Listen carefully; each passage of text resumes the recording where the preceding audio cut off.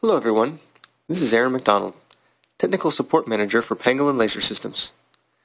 In today's tutorial, I will be showing you how to set up a beam attenuation map, or BAM for short, inside our QuickShow software. While we will be using QuickShow for this demonstration, the same principles shown here also apply to our Beyond and LD2000 software programs. First, let me explain what a beam attenuation map is and how you might use it in your laser show. As we know, lasers are a beautiful effect, but they must be controlled safely. The beam attenuation map is a safety tool inside of Pangolin software that allows you to reduce your laser output within a specified area.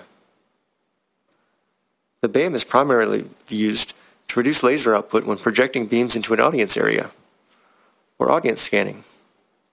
It is just one of the many safety tools we offer here at Pangolin. The BAM can also be used in cases where you have sensitive equipment nearby that you do not want exposed to high power laser output, for example a video projector or camera.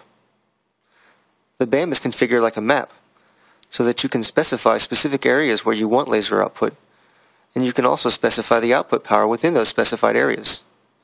The BAM is very customizable and easy to use.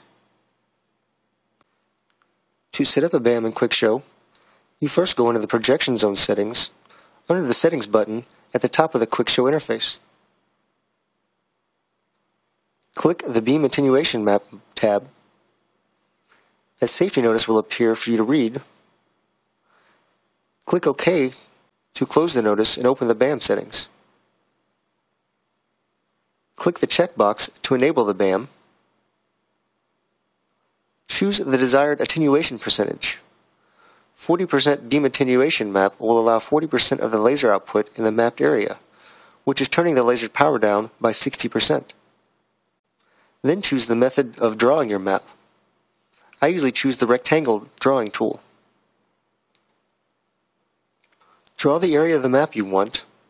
In this demonstration, we will pretend we are at a venue where the laser beam will be projected into an audience area, and as such, we will want to reduce the laser output in those crowd areas accordingly. Please note, while we will be using audience scanning as the example in today's tutorial, we will only be demonstrating how to set up a beam attenuation map from within our software. Setting up a BAM is one small item in a list of laser safety procedures that must be completed before audience scanning is performed with a live audience. We will not attempt to discuss the various other laser safety procedures involved in setting up a safe audience scanning laser show in today's tutorial.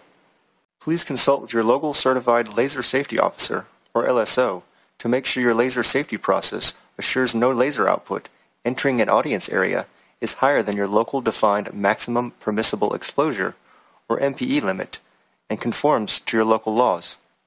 Again, we will only be demonstrating how to set up a BAM within our software. We will not attempt to discuss the various other laser safety procedures involved in setting up a safe audience scanning laser show in today's tutorial.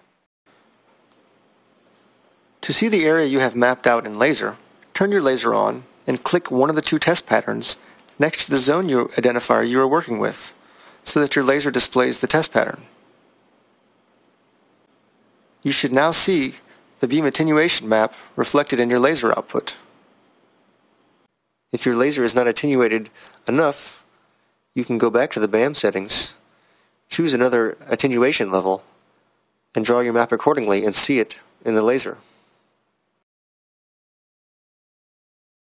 Click OK to close the projection zone settings.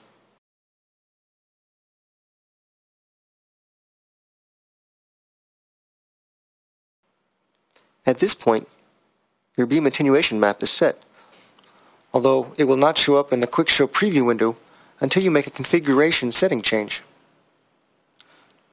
To view the BAM in the preview window, you will go into the configuration settings, again under the Settings button at the top of the QuickShow interface.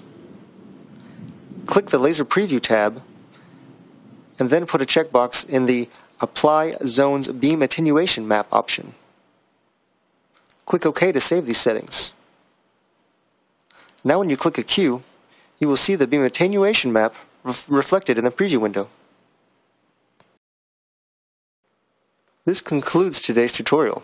To recap, we've explained what a beam attenuation map is, what you can use it for, and how to set up a simple BAM to protect an audience area or sensitive equipment. If you have any further questions about beam attenuation maps, or if you need anything else, please feel free to contact us at any time. We're happy to help.